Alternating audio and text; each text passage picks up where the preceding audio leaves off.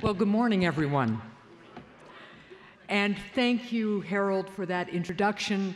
And thank you as well to General Secretary Miller and all of the leadership up here with me this morning.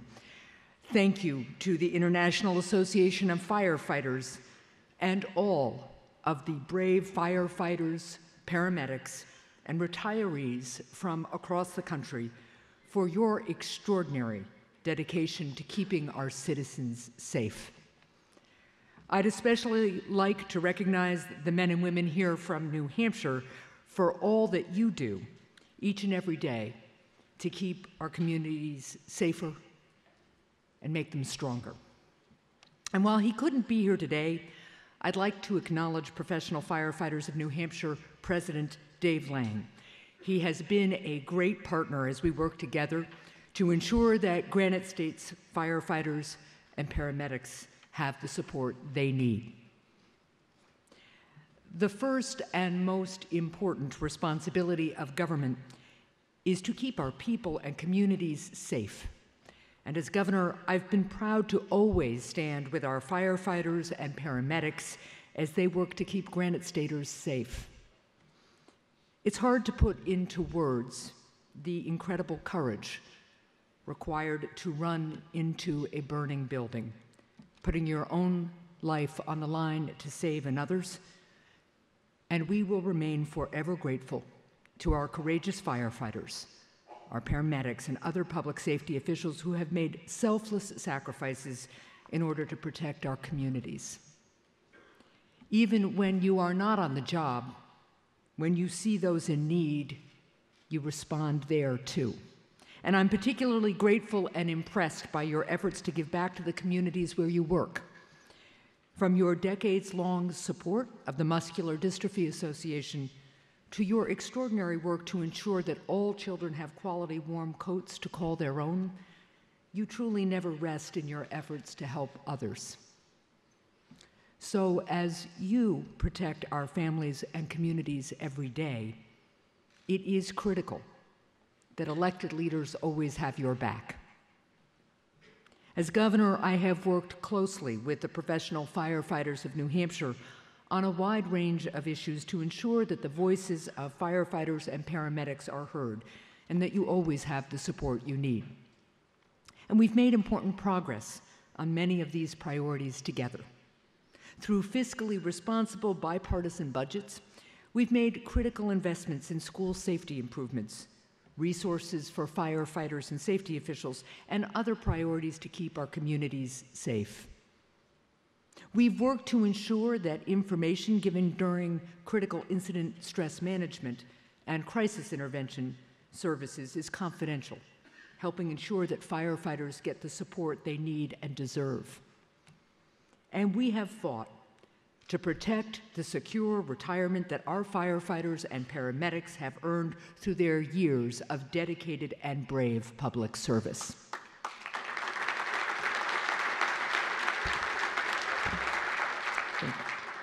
We've made important progress, and we're continuing to partner together to address some of our most critical challenges. In New Hampshire, as in many states, the biggest public health and safety challenge we face is the heroin and opioid epidemic.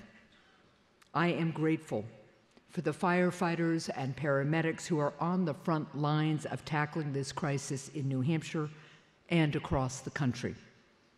Every day, too many of you see the horrible impact of this crisis in the communities you serve.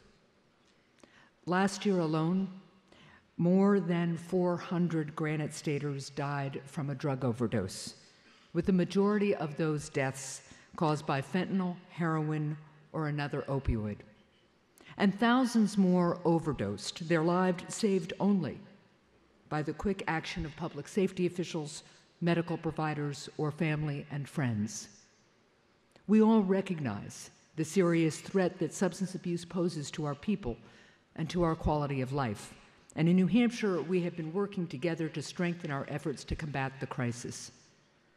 We must continue to do everything we can to support our firefighters and other safety officials as we work to reverse the tide of this deadly epidemic. Last fall, I called a special session of the New Hampshire legislature and laid out comprehensive legislation to further strengthen our state's response. And as a result of that special session, I recently signed bipartisan legislation to crack down on fentanyl, streamline access to treatment, and strengthen our prescription drug monitoring program. We've also worked with our firefighters and paramedics to expand the safe use of Narcan, which can help save the lives of those experiencing an overdose. While our work to increase the safe and effective use of Narcan has saved lives, we know that Narcan is not a cure, which is why we must provide additional resources for prevention, treatment, and recovery programs. I've pushed for additional funding for these programs, along with funds to expand drug courts, upgrade the technology for our prescription drug monitoring program, and improve prescriber training to help address the overprescribing of opioids that often leads to heroin. And I am extremely proud that on Thursday, our Republican-controlled legislature passed a reauthorization of our state's bipartisan Medicaid expansion plan, which has already expanded coverage to nearly 50,000 granted staters.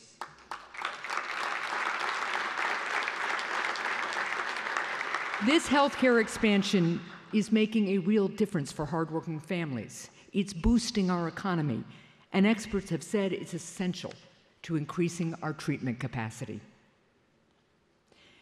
While I am pleased to see bipartisan acknowledgement of this problem from Washington on combating this crisis, we need to see that acknowledgement backed here by additional resources. And we need to see Congress finally stop trying to repeal Medicaid expansion. We will have to continue to fight every single day to stem the tide of this crisis.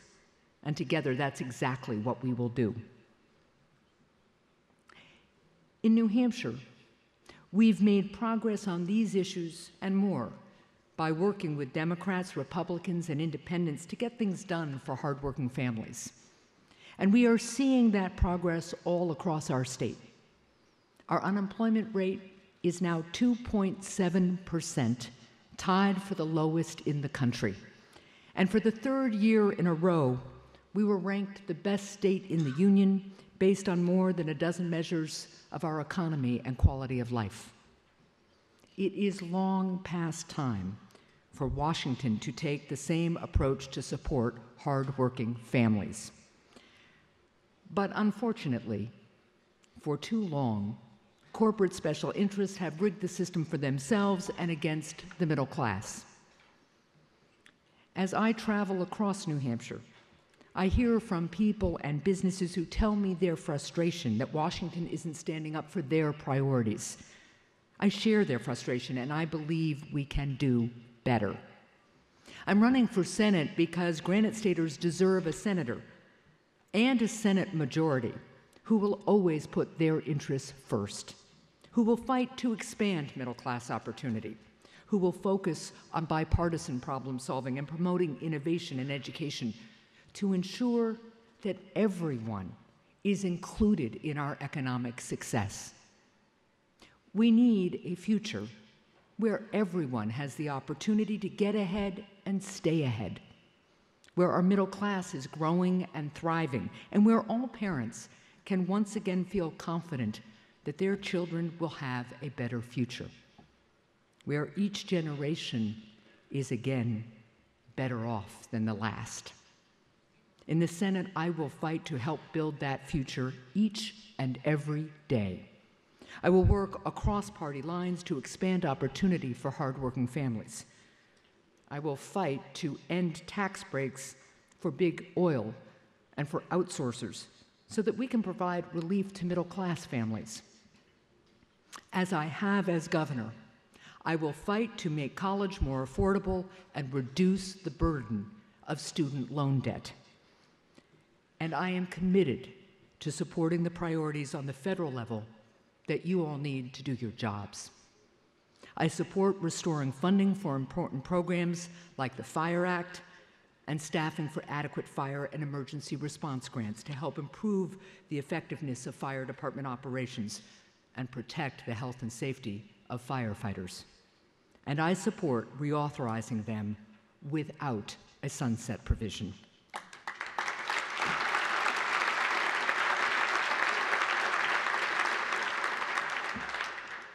I believe that firefighters should have the right to collectively bargain, and I will keep fighting to ensure I will keep fighting to ensure that the labor movement can continue contributing to the well-being of our people and helping to build a strong economy with a thriving middle class. I have made clear as governor that I would veto right to work for less legislation if it reached my desk.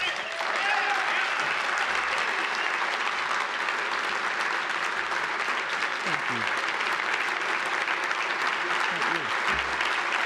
Thank you.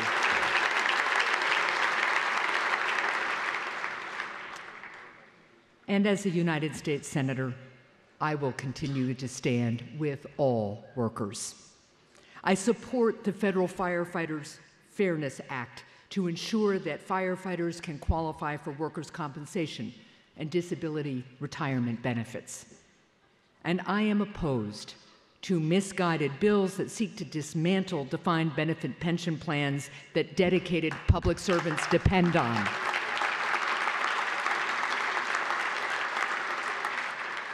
No matter the issue, you can always count on me to take my bipartisan approach, my common sense, and my commitment to problem solving to the Senate to get results for hardworking families.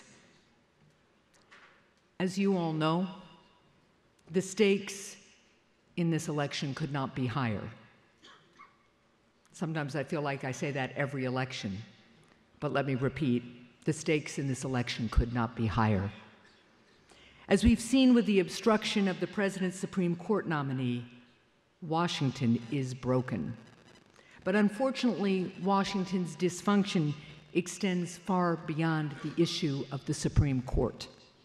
In Washington, we see a Senate majority that works to protect tax breaks for corporate special interests like big oil, while opposing critical protections for our workers.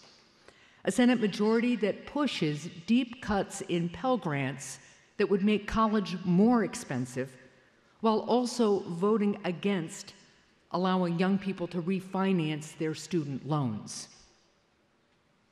And a Senate majority that for too long played games with legislation to help the heroes who risked everything to save lives on September 11th. Quite simply, we see a Senate majority that doesn't stand with the priorities of hardworking Americans. I'm ready to change that, but I can't do it without your help. The support of New Hampshire's firefighters and paramedics has always been incredibly important to me, and I hope I can count on your support this year as well. Our race will be among the closest in the country, and the corporate special interests working against us know it. They've already spent millions on my opponent's behalf, but I stand here with all of you in saying that we cannot let them pull us backward.